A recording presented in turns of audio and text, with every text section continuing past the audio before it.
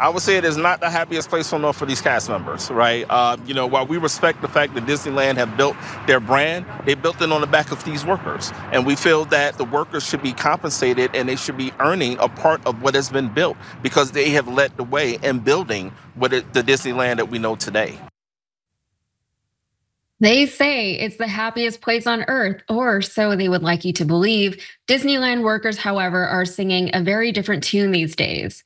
Earlier this week, hundreds of Disneyland Resort employees in Anaheim, California, protested outside of the park, demanding higher wages and better treatment.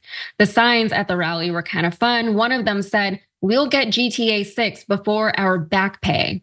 Another called it the stingiest place on earth. And one of the chants from the protest was, "We make the magic, they make the money." And they do make the money. How much money? Well, last year, the Walt Disney Company made $88.9 billion in revenue, a 7.5 increase from the previous year. Disney CEO Bob Iger himself made $31.6 million in 2023, and that's actually less than he's made in previous years. In 2021, he made $46 million before retiring from the company. When he came out of retirement less than a year later, he immediately laid off 8,000 employees. In comparison, one employee, a mother of four, said that she only earns $2,800 a month from Disney, which isn't even enough to cover her California rent. And here is what another employee had to say about the criminally low wages. It's personal to me because last summer I was working here full time and I had other employment and I was still living in my car. I had to come into the resort to shower and use the restrooms here, and nobody should ever have to experience that working a full-time job.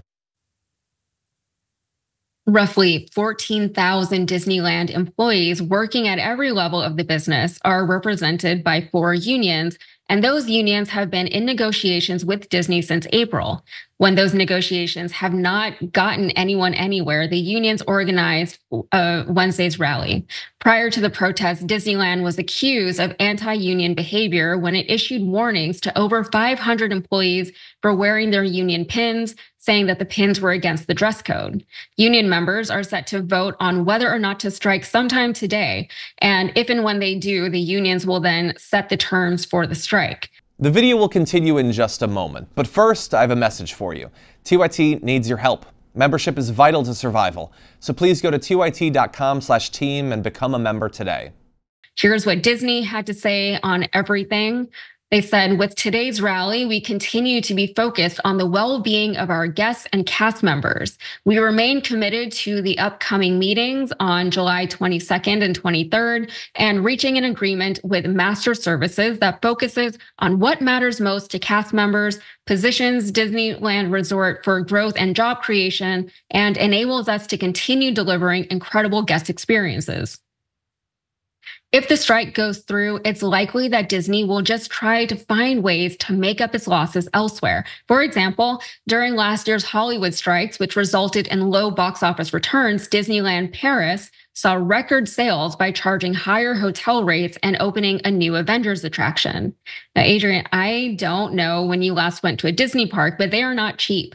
Ticket prices alone are astronomical, but even then, when you get into the park, everything is crazy expensive. The food, the t-shirts, everything. On top of that, the quality of their movies has declined, at least in my opinion, and they really seem to be coasting off of nostalgia with all of these sequels that they're putting out. And even now, there are calls to boycott the latest Marvel movie. Do you think the workers have a shot here?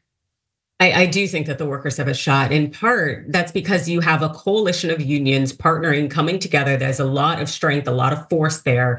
The employment contract that Disney had with these employees, that ended in June.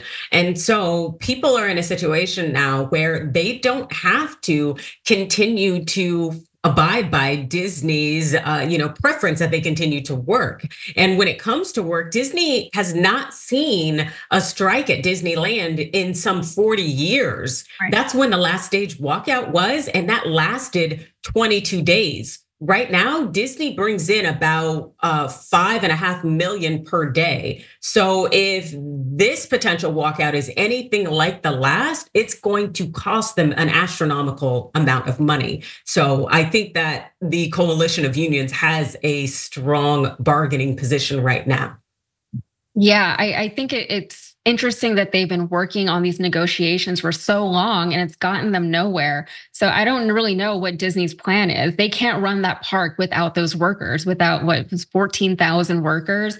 I don't know what their plan is. They're going to lose a lot of money unless they are just kind of banking on their other properties, Marvel, what is it, Star Wars, Pixar, all those other things, all their other parks maybe to make up the difference.